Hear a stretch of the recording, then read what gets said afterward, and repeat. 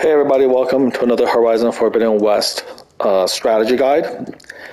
I'm going to show you a really dirty, sneaky, underhanded, and super cheap way of beating the arena on Ultra Hard and beating it with the locked loadout challenges. I mean, obviously the other ones are not really too difficult because you can enter them with any weapon and gear you want, and it's infinite, and so you can take care of all of those. But the locked loadouts are a different matter. So what we're going to do is we're going to go on ahead, and we're going to get into the arena, and we're going to do Apex Predators because that's the hardest one. And this is on Ultra Hard. I can prove that to you easily because you can see that there's no difficulty setting. So we're on Ultra Hard. And we're going to head on in there. Let's take a look at our outfits.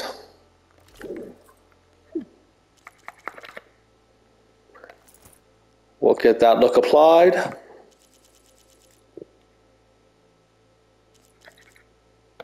That's what we're here for. Show us what you got. Champion, all four of the champion challenges are not locked, so you can get in there with any equipment you want. And obviously, if you got the smoke bombs, the stamina potions, and the legendary weapons and outfits maxed out, you're going to slay those challenges. I mean, they're not easy, but you can brute force them. But they're not brute forcing this guy. You're not brute forcing Apex Predators. You can see the difficulty there also is ultra hard under the leaderboard. So let's get going. So the way to do this is you're going to get on up there.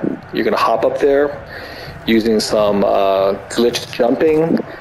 Step on here, and then we're going to jump up and use the shield wing jump. And what the shield wing jump is you basically mash the X and square button at the same time.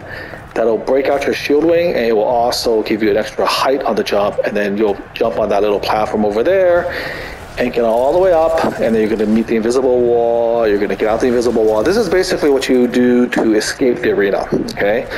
And you can look up some other YouTube videos, even my own, to see how to do that. But it's the hardest thing to do, because the minute you get up there, these guys are going to be aware of you, and because they can't actually physically hurt you, the only thing they can do is to shoot their projectile weapons at you. And unfortunately, on Ultra Hard with an Apex Synergy doing homing lasers, it will kill you very quickly. So be aware of that. Use smoke bombs if you can, and use your berries and things like that, because you're going to need it to survive. Okay, so I'm going to be quiet now because you're going to fail quite a couple times trying to escape before you get killed.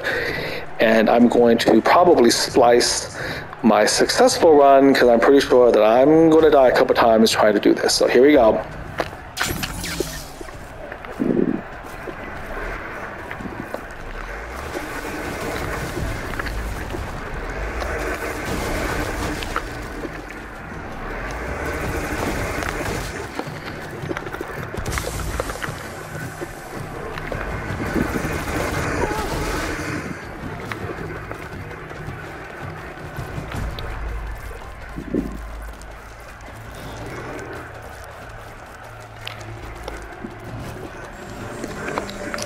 Okay, so we're out. Look at these lasers. It's continuing to follow me. That is insane. All right, so let's go over here. We're going to get a brace shot, all right? And then we're going to go to our sharp shot bow, or whatever you want to call it. First step, let's drink our overdraw potion. And then let's figure out where this guy is. You can highlight all of his vulnerable parts to make it a little bit easier. And then, as you can see, they can't really get you. So all you do is you just take pot shots at them,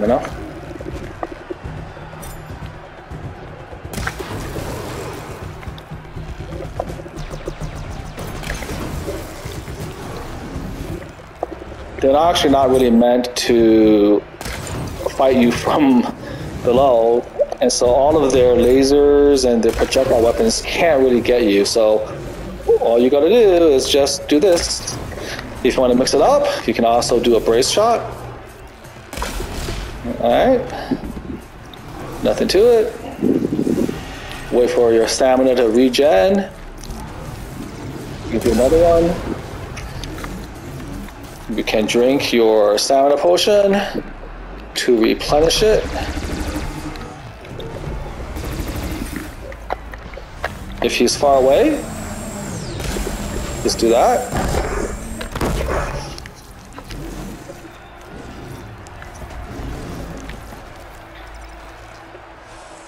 So as you can see, you gotta be careful because you gotta make sure that he's within range. There goes. Let's drink some more.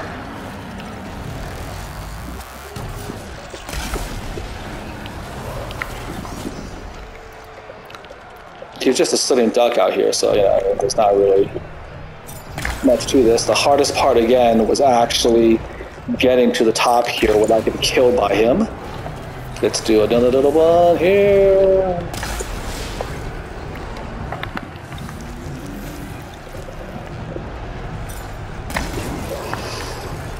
Again, this is, just keep going at him until he dies. You can drink some health potion just to make sure you're good. The main utility of hitting the weak spots is just to do more damage, but eventually you are going to get them. You have plenty of time, obviously, to do this. You're out of ammo, so be sure to give yourself some more.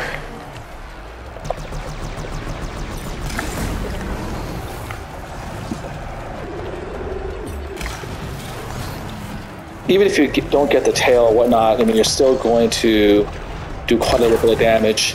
Anything that's highlighted is going to be fine.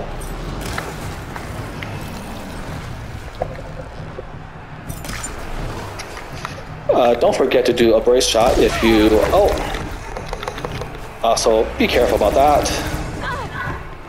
They can still kill you from above, obviously.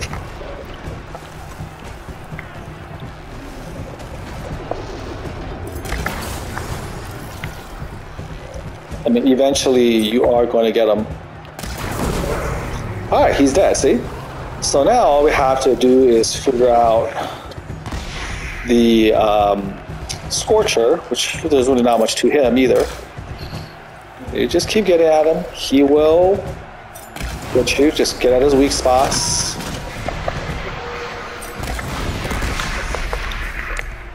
Just be careful. He does do those little mine, whatever you call those things.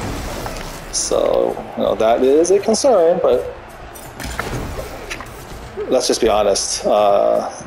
There's not much to this, right?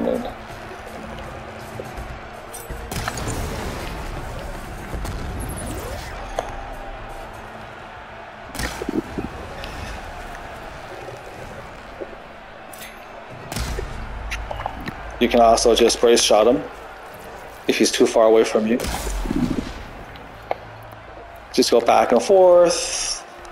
He's not quite as quick when he's damaged to this extent.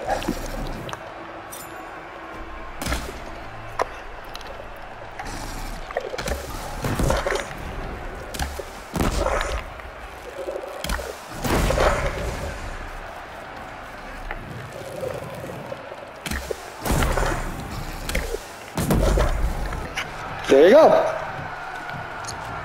So, as you can see, you did it with plenty of time.